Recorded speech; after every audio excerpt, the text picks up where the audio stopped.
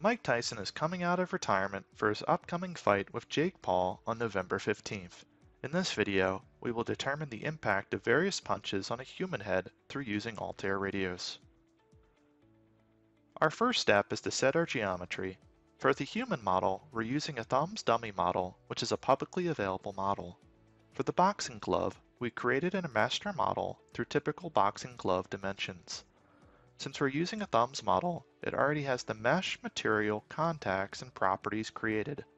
Thus, for our simulation, we only need to set the boundary conditions for the boxing glove. We will first apply a contact condition between our glove and our head. Radioss has various types of advanced contact, and in this case we key in a general contact that factors in stiffness and frictional effects between the glove and head. We then apply our load for our boxing glove. A boxing punch can range in velocity from 7 to 15 meters per second. For this model, we're going to simulate the punches at a velocity of 10 meters per second as a nice median range.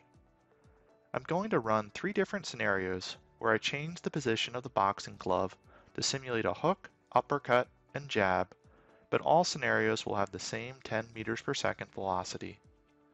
Using HyperMesh positioning tools, I can efficiently set the location of the glove to simulate all of the different punches. The thumbs model we have applied has all of the bone and tissue materials. We just add a material to reflect the weight of the boxing glove, which for the fight will be 14 ounces. Our last boundary condition we will apply is a rigid wall to simulate the floor. With our model set up, we can now run our analysis, and with Radioss I can leverage multiple cores to reduce the solve time.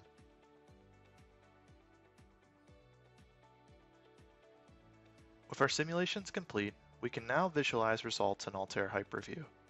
Hyperview has a pre-built HIC pedestrian model, which we can utilize to see the HIC number. HIC stands for Head Injury Criterion, and as the HIC number increases, it corresponds with likelihood of severe brain injury. Our first result is the jab punch, and we can see from our HIC number it reaches a peak right in the beginning of the punch and has a relatively high HIC number, indicating there might be a severe injury.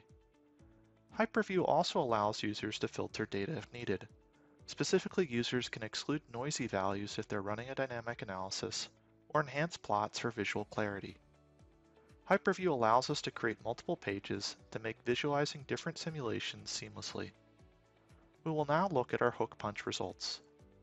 Similar to the jab punch, a high HIC number occurs right after the hook's impact, and this HIC number also indicates a possibility of severe injury. Our final scenario is the uppercut.